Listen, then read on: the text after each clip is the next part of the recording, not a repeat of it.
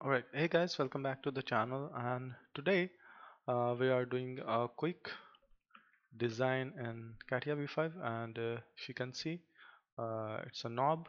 And what we can do is we'll model this knob from scratch, and we'll utilize the shape design inside Catia to model this. And after that, we will utilize the draft analysis to make sure that it could be manufacturable. Right now, why we do draft analysis is because when we have a part to be manufactured, maybe from injection molding or some kind of molding, so it needs to be checked with draft analysis that it should be able to come out of the mold. All right, so we'll do the draft analysis on this one and we'll see the results. Alright, so let's quickly start with the tutorial, and I'll close this for now. Let's start with a make a shape and go to generative shape design. You can name it as knob. Alright, now we'll start with some basic sketches, and to do that I will select ZX plane, go for a sketch, and let's start with a 3-point arc. And let's say start from here, draw an arc like that, go for radius 6.4. We need few more constraints so that it's fully constrained, so I will give one dimension constraint from here 64 and another one from here. Okay, I took the wrong edge, so I'll select this point and this one 64. Alright, now after this what we can do is we can exit the sketch and proceed on with the another sketch. So for that we'll select YZ plane, go for sketching, and this time we'll do another 3-point arc, so I can go for like this.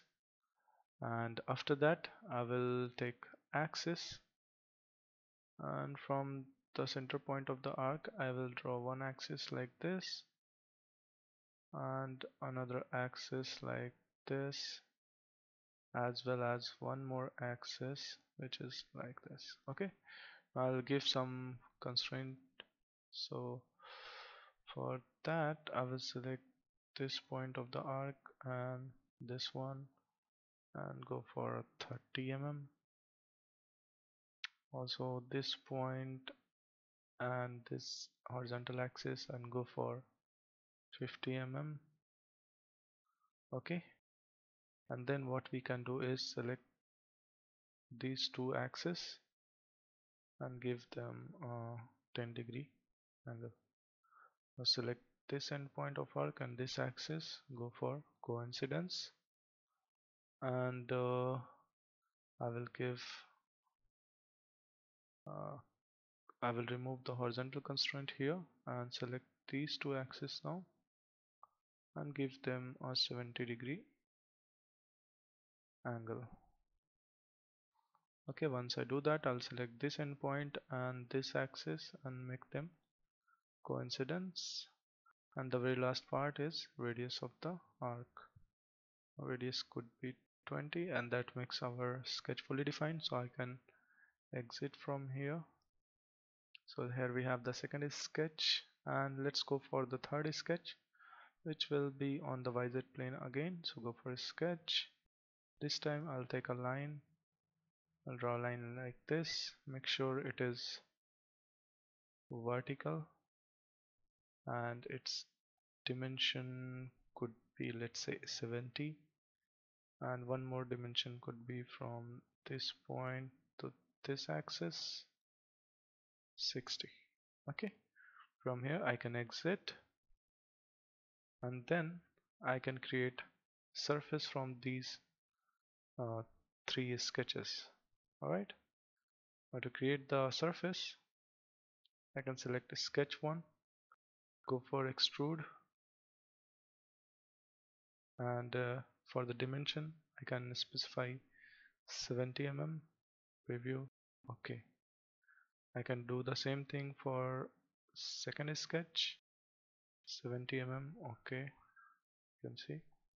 And for the 3D sketch I will select it, and this time I will go for revolve, and I'll make the angle 1 as 0 and angle 2 as 90 degree. For the axis I can go for Z axis, and that's okay. Here we have our three different surface, basic surface. From this we can create our shape of the knob, and to do that what we can do is we can utilize the trim operation. So I can go over here in the operation and utilize the trim, and I will say extrusion 1 and the revolution. Now I will make sure that I'm not going for the unwanted side, so I can switch the other side over here and other side over here as well, and press OK. This is what we wanted. Alright, now for the next part we can go for the split. So let's go for a split, not the trim but split command, and we will utilize the second extrusion and the trim that we just created, and instead of going this way I will go for other side and press OK, and we got rid of the excess from the back. Alright, now here we will utilize the extrapolate command, and to use it I can go to insert, operation, extrapolate, and I will select extrapolated as split one, and for the boundary I can select this one, and for the limit I will go up to element and select trim one. So there you have the extrapolated surface going all the way. Alright, we can do it one more time for a surface from this edge to that. Insert, operation, extrapolate. For the boundary I can select this one, for the extrapolate I can select this, and for the type I can go up to element and select this one and preview. Okay, so since we have the surface all joined, I can now utilize the trim command to get rid of the excess surface. I'll go for trim, I will go for extrapolate 2 and the trim, and now it will be highlighted. I don't want it to be this one, so I'll go for other side and other side. Okay, this is what we have. Alright,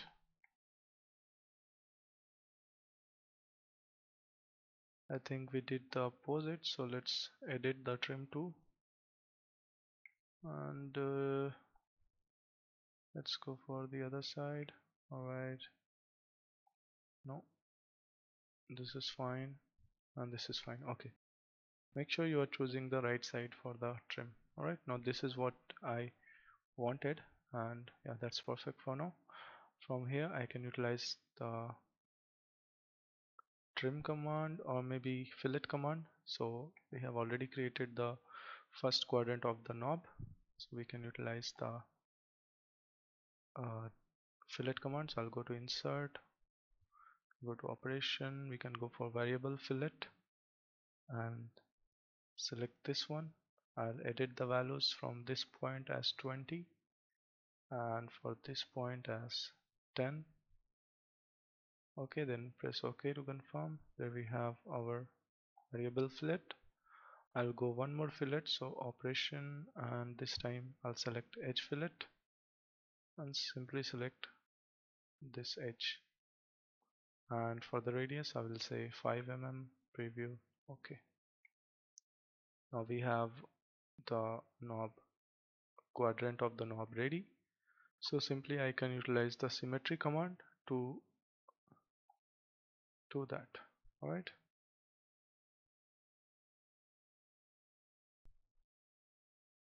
so I can go from here to symmetry and select the edge fillet 2, and the reference I can give, let's say, this axis.